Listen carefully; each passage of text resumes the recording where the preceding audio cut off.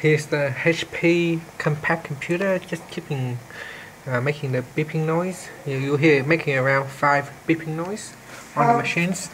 So I'm just going to turn on the power here and pressing on the power button here.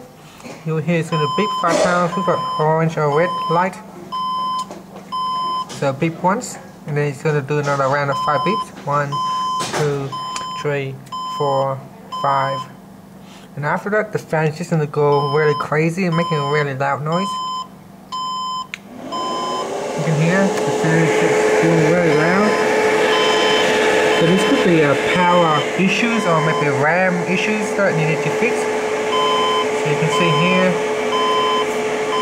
something goes wrong, this doesn't work. So I'm just going to press on the power button, doesn't do anything.